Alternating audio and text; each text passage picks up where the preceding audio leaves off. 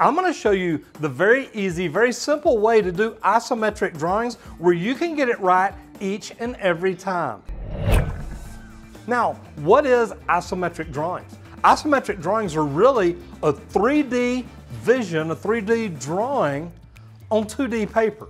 I'm going to draw it flat, but you're going to be able to position it to where you can see the way that it lays out. Now, isometric drawings are really simple to do if you'll learn just a couple of things. Now, I used to teach this in the Union, Advanced Blueprint Reading and Drawing. And isometric drawing is so good because literally you can show someone an isometric drawing, they can see how it lays out, what fittings they're going to need, and it makes it really simple to do. Number one, you need the right tools. Now, I love using just an architectural rule. Now, it's scaled in feet and inches, so I love that. I know that's not architectural, but a mechanical pencil, because I tend to push too hard and break my lead sometimes. Now, some people use a 30, 60, 90 square.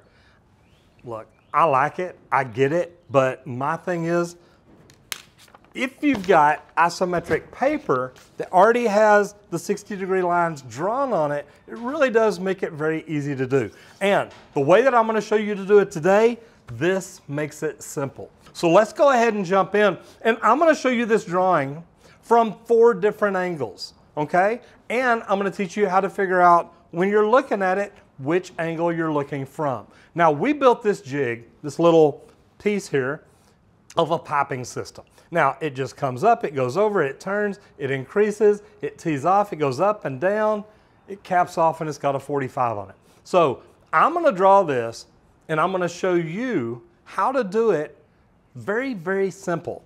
Now, the first thing that we're going to do is we're going to draw the angle that we're doing it from. Now, since I'm looking at it from right here, I'm going to do the southwest view.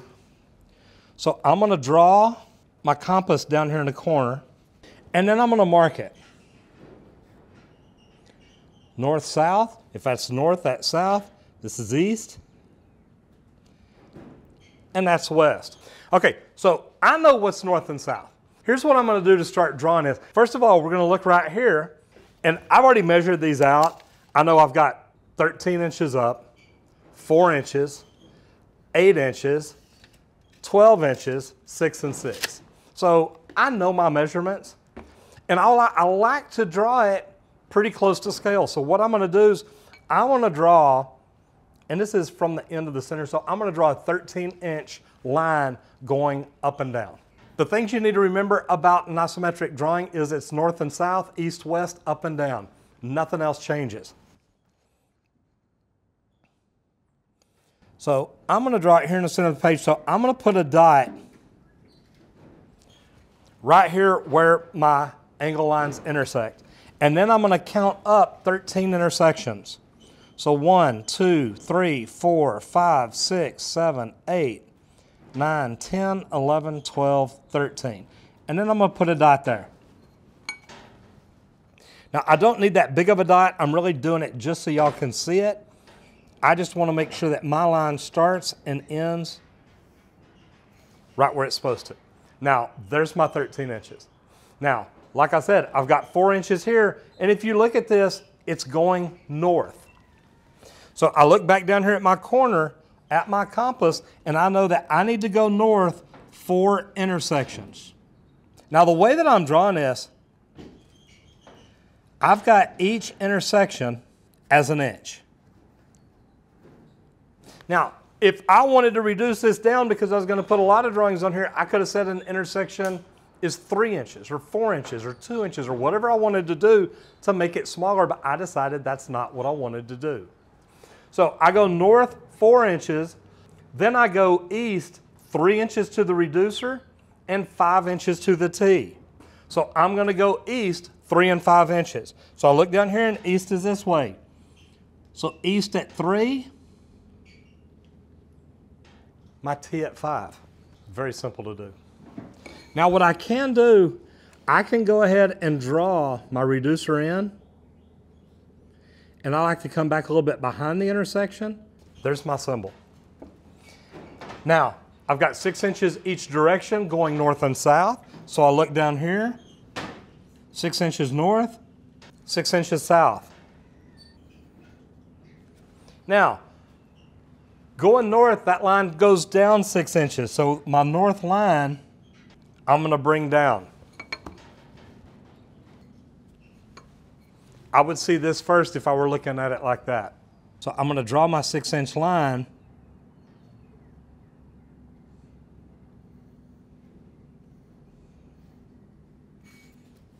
So there's my first drawing, okay? Now, right here, I've got a 45, and the 45 comes up and to the west. So I can look at this and see where the west is and know it's gonna turn, but you're gonna have to subscribe and come back to the next video, the more advanced one, where I do the 45-degree angles. So right now, here we are from the southeast point of view. Now, if I were drawing this for screw pipe or something before we go, I could come in and put all the brakes. And what this does, this lets anybody doing a takeoff know that I've got fittings right there. And I always draw my fittings, all my brakes, in line with the isometric drawings. Even a flange down here. I know that I've got a ceiling flange here on the bottom. So here's my southeast drawing, and we'll get over here and we'll look at this in a minute and show you how I see it from where I see it. So this time I'm gonna do an east-north drawing. Just like I did before, I'm gonna mark my 12-inch or 13-inch line. Now remember, I go 4 inches north. So I look down here and north is back this way this time.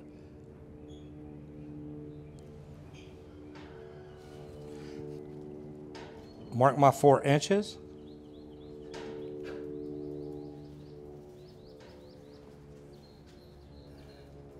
Then I go 3 and 5 to the east. Once I get the east, I go north and south 6 inches each direction.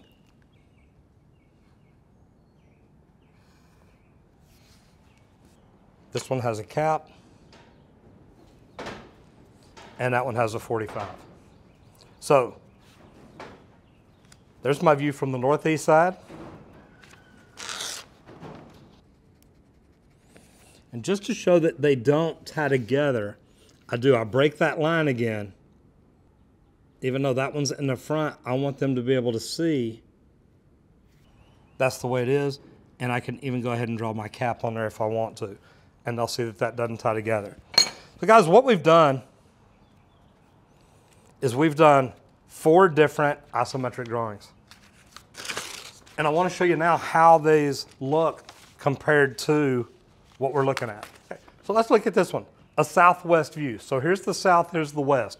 So this is the southwest, as you can see right here on the bottom.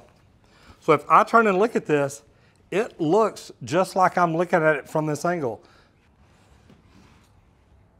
So right here, you're looking at this from the southwest view. Well, here's the southwest view. If you look at it from this angle, this is exactly what you're seeing. Okay? That's how you learn to look at this. This one here is from a southeast view. Right here. Comes up, over, down, up, just like that. Now, the easy way to remember these when you're drawing them, it's a road map.